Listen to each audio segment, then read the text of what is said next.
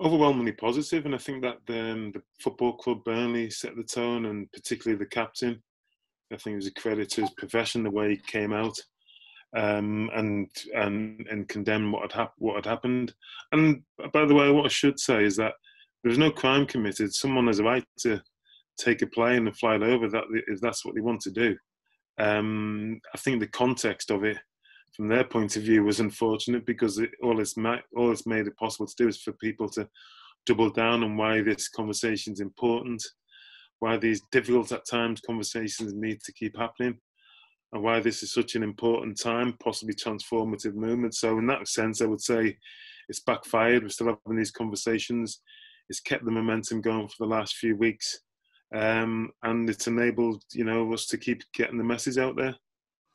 I've done a little bit of law, but I couldn't tell you whether it's a definition of a hate crime. That's for up to the other people to see. For me,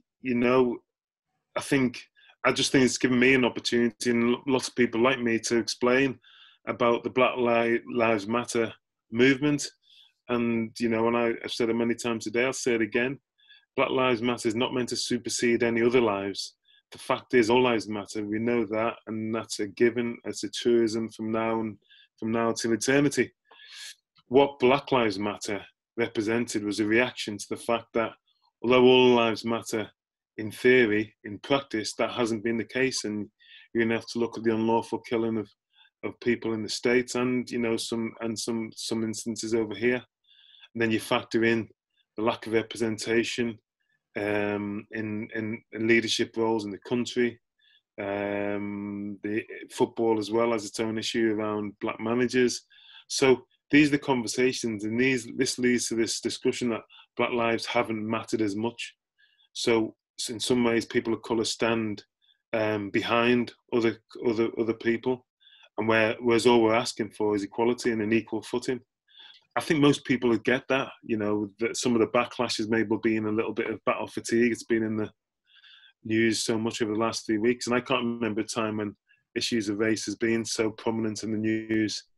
And again, no one wants to be sitting here talking about race. We all want to get on with our lives. 2020 has presented itself with a lot of issues already, so no one wants to be banging on. But these are important times and important messages, and we can't shy away from them. And I don't feel I can, because I've got children. Same messages that my parents gave me, I take on board and have to give them to my children.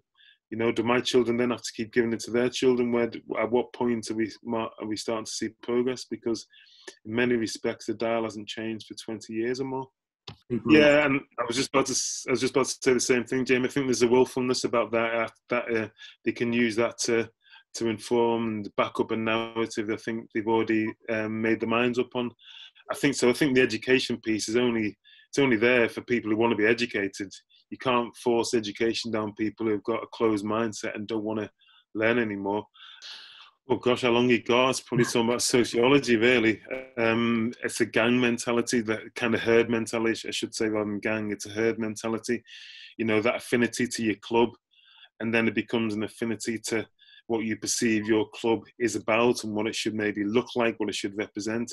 It actually goes beyond the actual small idea of kicking a ball on the pitch, because there's been black players in football for 30 odd years and more. And that hasn't affected the mindset of some people who see their club in a certain way. So, there's a whole discussion about that from a sociological point of view. But again, football's made great strides to make sure that some of that mass organisation has been driven. I'm not saying it's gone away completely, it's probably gone underground, and the internet's probably been a boon to that movement as well. But I think, yeah, I'm an optimist. I've always tried to be an optimist, and I think that provide people with enough of an education, enough of role models, positive, inspirational role models, eventually that becomes almost overwhelming.